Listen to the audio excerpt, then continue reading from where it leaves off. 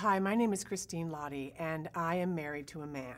The same man for 25 years. If we got a divorce, which we won't, but if we ever did, I promise you it would not be the fault of the same-sex couples who have been getting married this summer and showering California with love.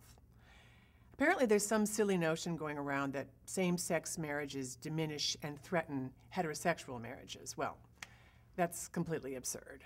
Love doesn't divide, it multiplies. Don't support discrimination. Vote no on 8.